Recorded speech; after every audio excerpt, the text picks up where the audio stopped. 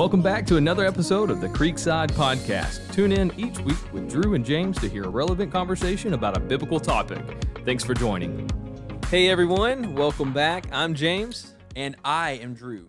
It's good to be here today. I was about to lie and say a different name. Well, I'm glad you didn't. Me too. Because today we're going to be talking about the Ten Commandments, one of which It's the ninth commandment. The ninth. But today we're on the 8th, right? No, we're on the ninth. Are we on the 9th already? Yes. You don't even know. Look, I have them right behind my head. If you're watching on YouTube, we have the stones on the bookshelf. They're behind my head. Yes. These are not the originals, though. They're not the originals. No. But they are all 10 and commandments. Yes. So we've got that going for us. So, the right. ninth commandment follows after the eighth commandment. So It the does. eighth commandment was, thou shalt not steal, or you shall not steal. I'm so used to the 10 commandments are so often Right. codified in that King James, thou shalt not, Thou shalt not. which sounds very judicial. Yeah. You know, and I like that because they are commandments. They but, a modernized translation would say something like, you shall not bear false witness against your neighbor. And so we have a what seems like a pretty straightforward command, but this one is really complex in the way that it is played out. We often reduce this command to don't lie. You know, hey, what does this command mean? It means don't lie. And that's part of it, but that's not the whole command. If you notice, it says, you shall not bear false witness against your neighbor. And so what is in view here specifically is telling the truth when it comes to a legal matter, when it comes to a matter of witnessing. In the Bible, you know, you can't be convicted of a crime unless it's on the basis of 2 or 3 witnesses, unless 2 or 3 people are there to corroborate the story, you know, and say, hey, I saw James, you know, do donuts in the church parking lot, and, you know, 2 other people have to see them. Whether or not I'm in the car with him doesn't matter, you know. The other people have to see it and be able to testify, yes, we did see this happen. That's how you make sure that there's certainty in that. And we apply, it's interesting to know, we apply that same kind of thing to the court of law today. You know, by and large, there are witnesses that are called whenever there's a crime that's committed, so that we make sure we're not just basing our decisions on conjecture or on the opinion of one particular person. But the issue in question here is whenever you're called up to testify or to give a witness about some matter, that you are truthful in that matter, that you don't deceive the people asking the question, that you're honest and forthright about it. So I've got a great book here, a great resource. This is one if you're looking online or looking on YouTube. It's a huge book. It's by Professor John Frame. He teaches at Reformed Theological Seminary in Orlando. At least at the time of recording, that's where he taught. And it's called The Doctrine of the Christian Life. And this is essentially a ethical commentary on the 10 Commandments, in which he addresses the 10 Commandments and then goes into detail into all of the ways in which that commandment might be played out into the Christian life. And so he draws on the fact that this is about legal testimony and this is about witness. And he's got this paragraph in here I want to read. He says, witness is not only what we say, but what we are and do. I recall years ago preparing a message for young people, urging them to witness to non-Christians concerning their faith. I searched diligently through concordances trying to find passages in which God commands believers to witness, and I couldn't find any. Scripture does command us to preach, teach, proclaim, and so on, but not to witness. The reason, I think, is that as in various texts, God has already made us witnesses. We have no choice in the matter. He does not command us to be witnesses because we already are. We can witness truly or falsely, but we cannot avoid witnessing. And I love that because there's a sense in which this is not just about what you say whenever you are asked a question, but this is about who you are prior to the question even being asked. Are you a truthful person? Do you seek to convey and to give the truth to other people? Do you avoid hasty generalizations about people based upon evidence that's not entirely true. Just because you had a bad interaction with someone doesn't mean that they're automatically a terrible and nasty person. Right. I want to get to the bottom of that. I want to understand maybe, hey, I didn't have a good interaction with that person, but they might be a fine person. It might have been a bad day. It might have been, I don't know. There's all kinds of reasons there. But are we quick to assume the worst in other people, or do we really try to defend and to protect the truth? And so this idea of witnessing is a constant one. Like, we are always witnessing. It's a matter of whether our witness is a true one or a false one. You got any thoughts on that? Yeah, I think that when you come to the term witness, there's always perceptions Sure. and different viewpoints, and so I think if you try to just bring this down to "thou shalt not lie," I think that's too general. Whereas this was very specific, talking about being a witness, and what your viewpoint is and how you give that to Right. the So other person. I want to talk about lying, but before I do that, I want to talk about the difference between witnessing and evangelism, Mm. because I think those are two different things. And we can often conflate the two and to say we want to be good witnesses for Christ. What that means is we want to live in such a way and to act in such a Right. way and to walk in such a way as to give God the glory for our lives. So we obey the 10 Commandments. We worship God and worship only. We keep the Sabbath holy. We honor our father and mother. We don't murder. We don't steal, and we don't lie about things. Those are external kind of qualities that someone might look at us and see, okay, that individual looks differently than other people. However, if all I ever do is live in a certain way, that is actually not evangelizing. No. Okay, so like, I can meet a really nice person at Publix, and I do a lot because Publix is a pretty nice place. The people who work there are pretty nice. They're pretty helpful. They might be really nice to me, and they might help me out while I'm there at the store.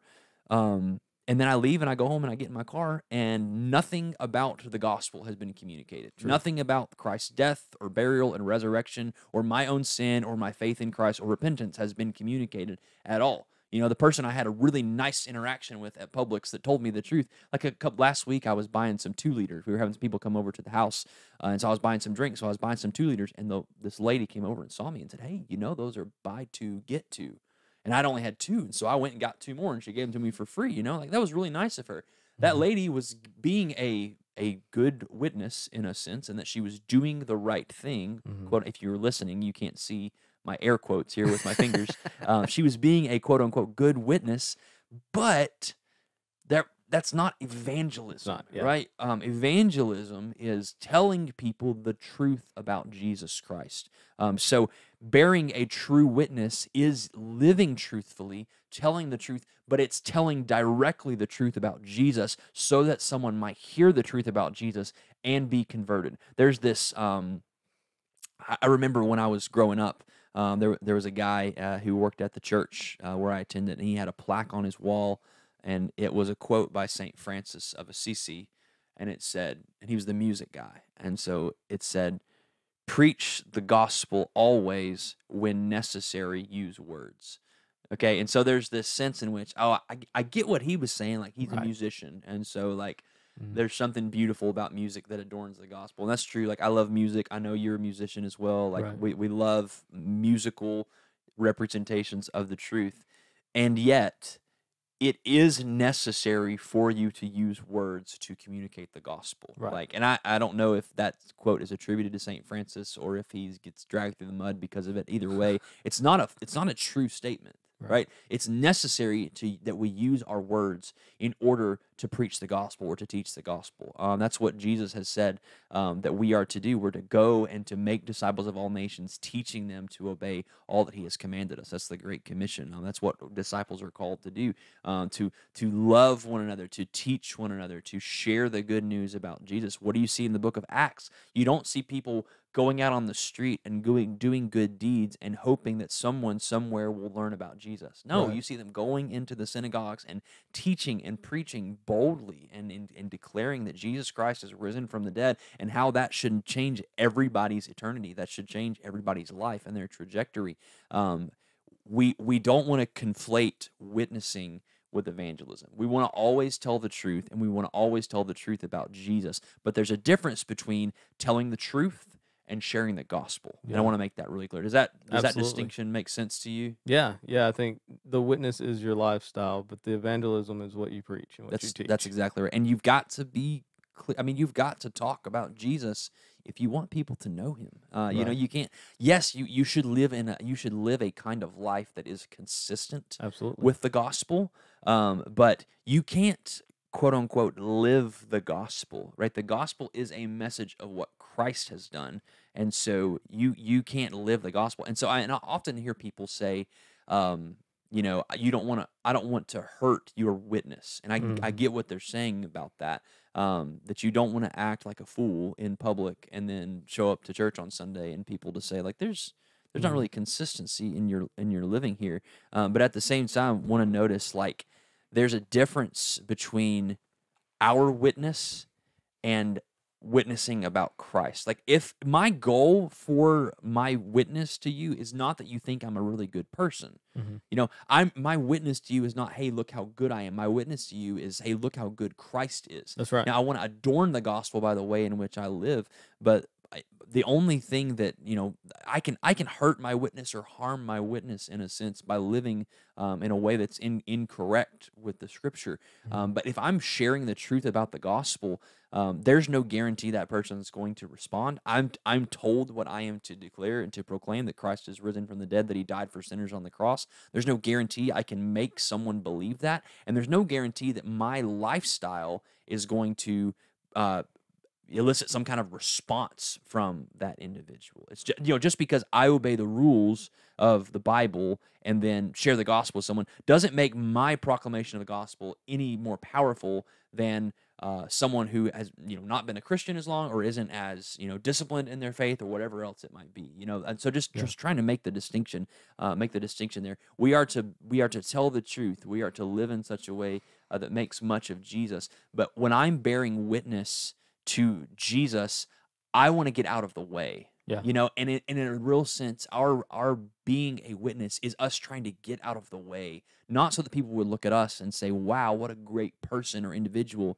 that guy is. He does all of these things. Rather to say, wow, what a great Savior Jesus is. Yeah. Does that make sense? It does. And I have a question for you. So looking at the word witness in this sense, so we had the legal term of witness against someone what you've seen, right? And then you have the witness where you have your lifestyle. Yeah. So with this commandment to not to bear false witness against your neighbor, are we talking about, it could be either or both, I want you to tell me, is it that we're not saying that our neighbor did something they didn't do or vice versa, false witness, or is it I'm living a lie in front of this person to fit in or to bring about more popularity of myself? Or and I think it's both. I think it's first and foremost the legal setting, but I think the legal setting is upheld by the way that you live in a non-legal setting. So, like for example, if you live a lifestyle that is dishonest, and then you're called to the stand. And you tell the truth, it's like the boy who cried wolf. Like, why should we believe the boy who cried wolf? Exactly. You know? And so I think it's both of those things. You need to live truthfully and you need to speak truthfully. And if you live truthfully, the fact that you speak truthfully will be more believable, if that makes sense. So I think it's both of those things. That comes to the idea of lying, right? And you know, Christians are to tell the truth. We are to let our yes to be yes and our no to be no. But we were just even talking before we hopped on the microphone here about like even just pleasantries that we might give. And Frame makes this point in the book. You know, if we've been hanging out for a while and maybe it hasn't been like the greatest time together, and I say, hey man, it's been great to see you, and I know that I really don't believe that in my heart, you know, have I borne false witness? Am I lying? Or, you know, does this make me look good? You know, do you like this shirt on me? Should I always say, no, that shirt's ugly, you know, because I want to be honest, you know, I don't want to bear false witness. Or, is it okay to say, well, yeah, that shirt's fine, Right. something like that. And so the idea there, we want to be really careful here, that we don't draw lines too sharply, because if you always speak your mind, you're not Yeah. going to have any friends, right? Right. That's the bottom line. If every day, James will come in, a lot of times we do our staff meetings on Tuesday, and he'll say, "How's it going, man?" And if every time, like, "I'm terrible, like I'm an awful, terrible, horrible sinner, and here's all the things I've done wrong today," Right. and then I can say, "Well, I want to be honest, I Right. don't want to be deceitful." Oftentimes James will ask me, "How are things going?" And I'll say, "They're generally pretty good, Right. or I'm doing okay." Normally I'll make some snarky remark, like, "How Of did you get course. in here? Who let you in?" But whenever we think about these things, we want to be careful, that we apply this, that we have a characteristic of truthfulness, but at the same time, that there are things that we can speak about generally, Mhm. that don't necessarily mean we have to volunteer every bit of information that we have about a particular topic. Okay, so I do this thing. I like doing this. I don't know if my wife likes doing this or not, likes that I do this or not, but I love telling my wife like every single thing I did during the day. So like Yeah. I woke up at 6 o'clock, and then like at 6:07 I went and let the dogs out, and then I made coffee and I drank this many cups, and like I'll be super specific about it. And sometimes she's like, "Okay, please stop. Like, I don't need to know all this information. How was your day? Good or bad? Like Right. that'll be enough." And so we want to be honest, but we don't want to be so honest that we betray information Yeah. that doesn't necessarily need to be shared. And so there's a measure of wisdom and discernment that needs to be brought into this conversation. That there are times where you can withhold the truth, and it is lying because you haven't told the entire truth. Mhm. Like someone's asked you the truth about something, and there's a situation where the whole truth needs to be told, and you haven't told it. And sometimes it can be wisdom because you're not entirely sure of a particular situation. Yeah. So imagine that somebody shows up at church on a Sunday morning, and then let's just make this super hypothetical. Let's just imagine there's a guy named John, and you had lunch with John last week, and you asked John, "Hey, how's it going?" And he said, "Me and my wife are really having some difficulties in our marriage." And then John shows up at church on Sunday, all right, and he shows up by himself, and his wife's not with him, all right. There can be a million reasons why John's wife is not with him. Mhm. She could be out of town visiting family. She could be sick at home. She could, whatever it might be. There could be all kinds of reasons why she's not there. But then someone comes up to you afterwards and says, "Hey, I noticed that John was here alone. Where was his wife?" What am I to say? Am I bearing false witness if I simply say, "I don't know"? Mm. Do I have to volunteer every bit of information? I'm going to say, no, you definitely don't. Right. You could say, "Where is John's wife?" "Oh, she wasn't here today," and there could be a million reasons. It could be their marital problems that he's Right. disclosed to me, but I don't have any kind of clue. You're not being dishonest, Right. by saying less than the full extent of what you know in that Right. kind of context. And this can get really tricky, right? And we want to be careful, but I want us to see that we can, if we're not careful, in the sake of quote unquote telling the truth, Mhm. easily step into gossip. Yes. And that's something to guard against here. That just as much as we don't want to bear false witness, we also don't want to bear so much witness about things we're not certain about that we become gossips. That's right. And then someone says, "Hey, I'm just trying to tell the truth," or "I'm just trying to share prayer requests." Well, no, gossip is like a ton of fun. And I mean that in the worst way possible. Like, it's a lot of fun to sit around and talk about people that aren't there.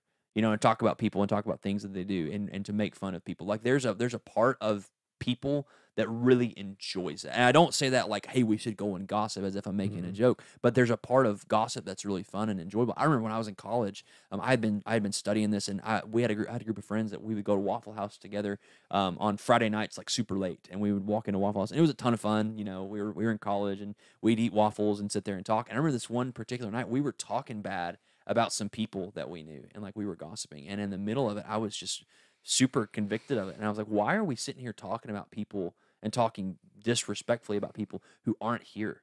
Yeah. We need to be mindful of our conversation. This is not honoring. Like, this is not a good thing to do. It's not honoring to them or honoring to the Lord. But we weren't saying anything that was untrue.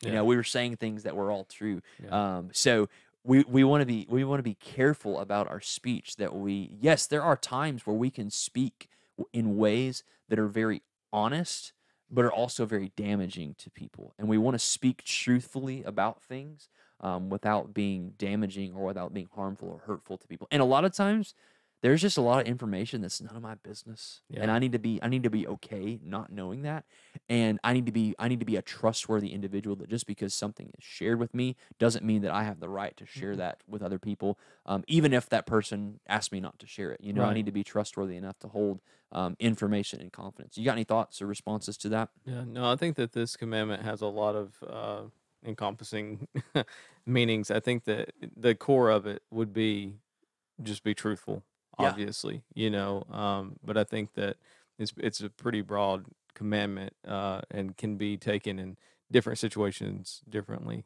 Yeah, and not to say that it's sometimes true and it's sometimes not, right? No. It's always true. We always should true. always bear truthful witness. We should never seek to bear false witness. But circumstantially, there are different ways in which this commandment is implied. That we don't always have to say everything that we know about any given particular topic. Right. There are times where we do have to. Yes. There are times where it is right for us to say that if we're trying to deceive someone into believing something that's not the truth. Right. We're trying to warn someone for something that is the truth. But at the same time, there are also times where we don't have to give every bit of conceivable information. All right, so the Catechism here says, what's required in the 9th commandment? That I bear false witness against no one, that I wrest no one's words, I not be a backbiter or slanderer, nor join in condemning no one unheard and rashly, but that I avoid, on pain of God's heavy wrath, hear that, that I avoid all lying and deceit, and being the proper works of the devil, or as being the proper works of the devil. That's the devil's a liar and a deceiver.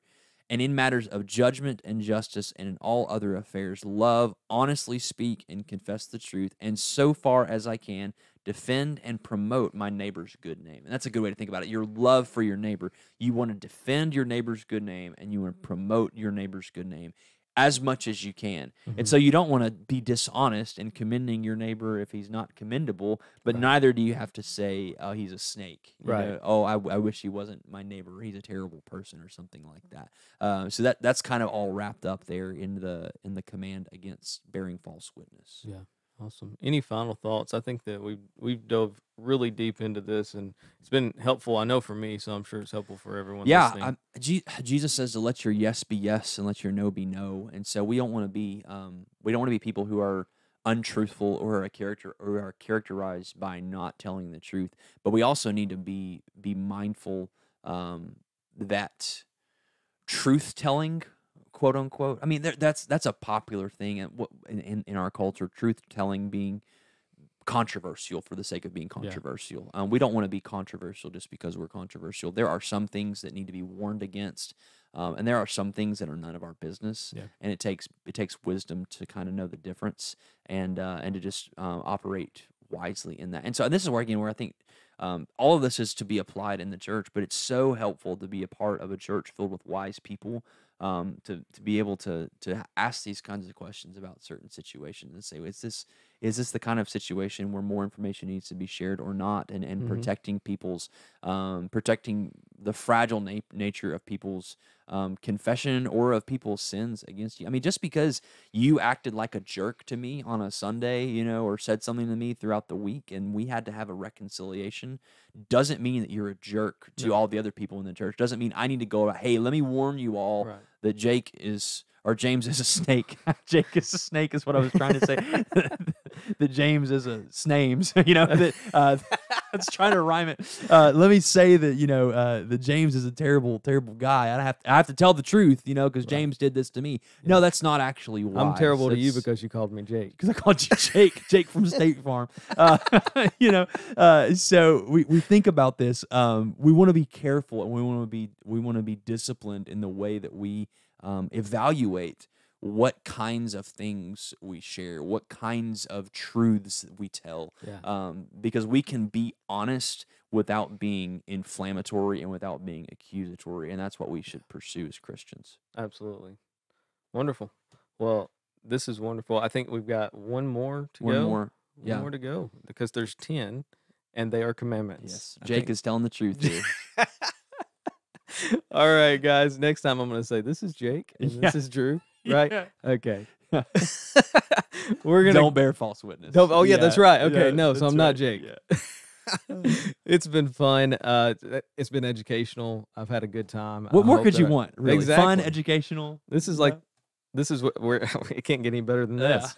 So no, I hope you guys enjoy listening, watching on YouTube. If you are, feel free. You can always email us if you have any questions. That email is info@creeksidefellowshiptn.org. Org. Yes. Yes. So Our website is .com. Our emails are .org. And don't ask me why. Hmm. It's just the way that it is. that's the way it So. is. All right, guys. I hope you have a wonderful rest of the week, and we'll see you back here next week on the Creekside Podcast.